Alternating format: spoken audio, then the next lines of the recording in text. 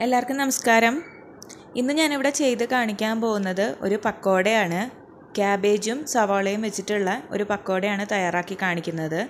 ഇത് വൈകുന്നേരമൊക്കെ ചായയുടെയൊക്കെ കൂടി കഴിക്കാൻ നല്ല പെർഫെക്റ്റ് കോമ്പിനേഷനാണ്. അപ്പോൾ ഇതെങ്ങനെയാണ് ഉണ്ടാക്കുന്നതെന്ന് നോക്കാം.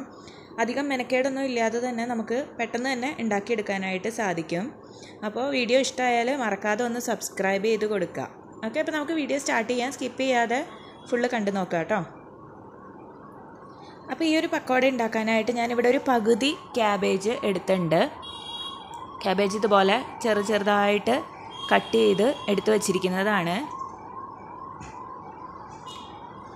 പിന്നെ എടുത്തു വച്ചിരിക്കുന്നത് 2 വലിയ സവാള, ഒരു 3-4 പച്ചമുളക് നിങ്ങൾക്ക് എരിവ് എത്ര വേണോ അതനുസരിച്ച് എടുക്കാം. ഇനി നമുക്കിത് രണ്ടും കൂടി ഒന്നിച്ച് മിക്സ് ചെയ്ത് എടുക്കാം. ഇത് രണ്ടും കൂടി ഒരു പാത്രത്തിലേക്ക് ഇട്ട് കൊടുക്കുക. നന്നായിട്ട് ക്യാബേജും സവോളയും നന്നായിട്ട് കനം കുറച്ച് തന്നെ കട്ട് ചെയ്യുക കേട്ടോ. ഞാനിതിലേക്ക് മുളക് പൊടിയൊക്കെ ആഡ് ചെയ്ത് കൊടുക്കുന്നുണ്ട്. അത് കാരണമാണ് പച്ചമുളക് ഒരു 3-4 എണ്ണത്തിൽ ഒതുക്കിയത്. ഇനി ഇതിലേക്ക് ചെയ്യേണ്ടതെന്ന് പറഞ്ഞു കഴിഞ്ഞാൽ കുറച്ച് ഉപ്പിട്ട് കൊടുക്കുക. ഉപ്പും മഞ്ഞൾപ്പൊടിയും ഇട്ട് വെച്ചിട്ട് നന്നായിട്ടൊന്ന് മിക്സ് ചെയ്ത് കൊടുക്കുക. ഏകദേശം ഒരു സ്പൂണ് മഞ്ഞൾപ്പൊടിയൊക്കെ ഇട്ടു. ഉപ്പ് എത്രയാണോ ആവശ്യം അതനുസരിച്ച് ആഡ് ചെയ്ത് കൊടുക്കുക. അതിന് ശേഷം ഇതുപോലെ കൈവച്ചിട്ട് ഒന്ന് മിക്സ് ചെയ്യുക. നന്നായിട്ട് ഈ ഉപ്പും മഞ്ഞൾപ്പൊടിയും എല്ലാ ഭാഗത്തേക്കും മിക്സ് ആവണം. അതേപോലെ ഒന്ന് മിക്സ് ചെയ്തെടുത്തിട്ട് ഒരു അരമണിക്കൂർ അടച്ചു വയ്ക്കുക. അങ്ങനെ അരമണിക്കൂർ അടച്ചു വെച്ച് കഴിയുമ്പോൾ ഇതിലെ വെള്ളമൊക്കെ നന്നായിട്ട് ഇറങ്ങും. ഈ ക്യാബേജും സവോളയൊക്കെ നന്നായിട്ട് സോഫ്റ്റ് ആവും. അപ്പോൾ ഇത് സോഫ്റ്റ് ആയി കഴിഞ്ഞാൽ നന്നായിട്ട് ഇങ്ങനെ തിരുമുക. കൈകൊണ്ട് നന്നായിട്ട് തിരുമ്മിയെടുക്കുക. ഇതേപോലെ നന്നായിട്ട് കൈവച്ചിട്ട് തിരുമ്മിയെടുക്കുക. ഇതിങ്ങനെ തിരുമ്മിയെടുക്കുമ്പോൾ തന്നെ നമുക്ക് മനസ്സിലാവും ഇതിന്നിങ്ങനെ വെള്ളം പോവും. അപ്പോൾ കുറച്ച് നേരം ഉപ്പും മഞ്ഞൾപ്പൊടി ഇട്ട് അടച്ചു വെച്ച് കഴിഞ്ഞാൽ നല്ല സോഫ്റ്റ് ആയിട്ട് ഇതുപോലെ വെള്ളം ഇങ്ങനെ പുറത്തേക്ക് വരും. അപ്പോൾ നമ്മൾ വീണ്ടും വെള്ളം ആഡ് ചെയ്ത് കൊടുക്കേണ്ട ഒരു ആവശ്യം വരുന്നില്ല.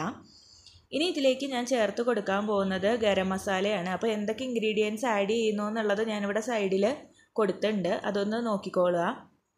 ഗരം മസാല ആഡ് ചെയ്തു. പിന്നെ ഒരു 3 ടീസ്പൂണ് മുളക് പൊടി ആഡ് ചെയ്ത് കൊടുക്കുന്നുണ്ട്. എരിവ് എത്രയ്ക്ക് നിങ്ങൾക്ക് ആവശ്യമുണ്ടോ അതനുസരിച്ച് ആഡ് ചെയ്യാം. പിന്നെ ആഡ് ചെയ്യുന്നത് കായമാണ്. കായം ഒരു 2 നുള്ളൊക്കെ കായം ഇട്ട് കൊടുക്കുക. ഇനി ഞാൻ ആഡ് ചെയ്ത് കൊടുക്കുന്നത് കടലപ്പൊടിയാണ്. കടലമാവില്ലേ, അതാണ് ആഡ് ചെയ്ത് കൊടുക്കുന്നത്. അത് കുറച്ചായിട്ടാണ് കേട്ടോ ഞാൻ ആഡ് ചെയ്യുന്നത്. ആദ്യം കുറച്ച് ഇട്ട് കൊടുക്കും. അതിനുശേഷം ഒന്ന് മിക്സ് ചെയ്തിട്ട് വീണ്ടും ആവശ്യമുണ്ടോ എന്ന് നോക്കും. അങ്ങനെയാണ് ഞാൻ ആഡ് ചെയ്ത് കൊടുക്കുന്നത്. അപ്പോൾ ടോട്ടൽ ഞാനിവിടെ എടുത്തു വെച്ചിരിക്കുന്ന ക്യാബേജിനും സവോളയ്ക്കും എത്ര ആവശ്യമുണ്ട് എന്നുള്ളത് ഞാനിവിടെ കൊടുത്തിട്ടുണ്ട്. അപ്പോൾ നിങ്ങൾ എത്രയാണോ ക്യാബേജും സവോളയും എടുക്കുന്നത് ആ ഒരു അളവിനനുസരിച്ച് നിങ്ങൾ ചേർത്ത് കൊടുക്കുക.